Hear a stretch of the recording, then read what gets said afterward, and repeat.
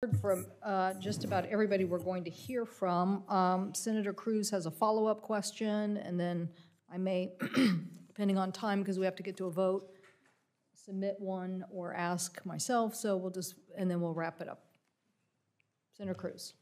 Thank you, Madam Chair. Mr. Washington, first round of questioning, we had a lot of discussions about your lack of experience with aviation safety, but there is another concern that is front and center for this committee, because you're the first nominee I can recall who is currently entangled in an ongoing public corruption investigation right now, while your nomination is pending. This investigation involves an alleged pay-to-play contracting scheme that resulted in LA Metro giving $800,000 in no-bid contracts to a politically connected charity called Peace Over Violence, or POV, to run a sexual harassment hotline that was hardly ever used. A whistleblower has alleged, among other things, that when you were the LA Metro CEO, you pushed forward these questionable contracts in order to stay in the good graces of a powerful politician on the LA Metro board. Last December, you told the New York Times, quote, "When I pursued the job in Denver for the airport, much thanks to the credit of the Denver City Council, they looked into all of this and debunked it all, so I would ask Congress to do the same." Mr. Washington, do you still want Congress to look into these allegations? I have nothing to hide, Senator. Okay, good. Well, we are looking into them. Even though you say that the Denver City Council debunked it all, the LA Sheriff's Office determined that these allegations had merit. In fact, last September, the Sheriff's Office executed a criminal search warrant at LA Metro's headquarters based on these allegations. And you were named in that search warrant, not once, not twice, but numerous times. The search warrant authorizes the Sheriff's Office to seize emails and other communications between you and other individuals involved in the investigation. But that's not all. The search warrant also includes specific allegations that you personally engaged in misconduct. For example, here on page 24 of the search warrant, the warrant says that a witness stated that, quote, "Although there was no legitimate reason for Metro to outsource such a service to POV in a sole source contract, the contract was pushed forward by CEO Phillip Washington in order to remain in good graces with Supervisor Sheila Kuhl."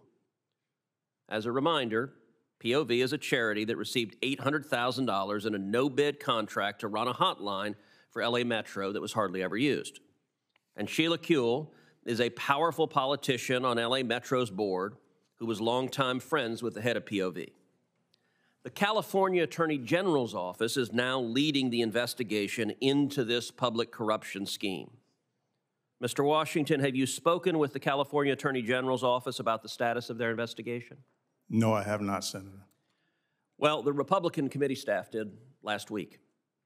We reached out to the California Attorney General's office to inquire on the status of the investigation, and the Attorney General's office said that there is an ongoing criminal investigation into this matter.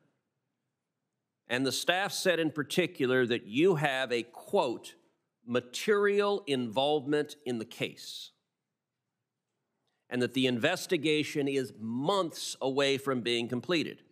That's all bad enough, but even more amazingly, the staff at the Attorney General's office told us that at that time, they were not aware of anybody from the White House, from the FBI, or from the Senate who had contacted them about their ongoing public corruption investigation where you have material involvement. Now, that is remarkable. I understand the chairwoman has subsequently spoken with the California Attorney General's office, but at the time, nobody had talked to them, according to the AG's office. That is remarkable, and it is more than a little troubling. I think it's fair to say California sheriffs, the LA sheriff, and the California Attorney General are not Republicans. They're not right-wing activists with an axe to grind. And the fact that this corruption case is ongoing, it's truly remarkable that this committee is considering confirming a nominee in the middle of an ongoing investigation for public corruption. And I am hard-pressed to think of anything more damaging to the FAA then not only confirming someone who is not qualified and has no experience in aviation safety, but secondly, doing so while a public corruption case is ongoing, which, according to the terms of the search warrant, implicates you directly. And if it so happened that you ended up indicted as a result of this ongoing investigation, I don't know if that will happen or not, the investigation needs to conclude. What sort of damage would it do to the FAA to have the administrator indicted on public corruption? Well, a couple of things, Senator. Yeah, and please respond. Oh, okay, thank you, thank you. That particular contract was initiated before I arrived at Metro. There has been no findings of wrongdoing by me. I stand by the work that was done in this contract to... Are you saying the search warrant is wrong? When it says, these are the allegations of the search warrant, that Phillip Washington pushed it forward? That is wrong. That is false. I never talked with anyone about that contract. This was done with a delegation of authority to my department heads, but the allegations are false. I talked to no one. You mentioned former Supervisor Sheila Kuehl. I never talked to her about the contract. Okay. But the AG investigation is not concluded, is that correct? No one has talked to me from the AG office. No one has called me from the sheriff office. No one has contacted me about this case at all. Thank you. Thank you. Mr. Washington, one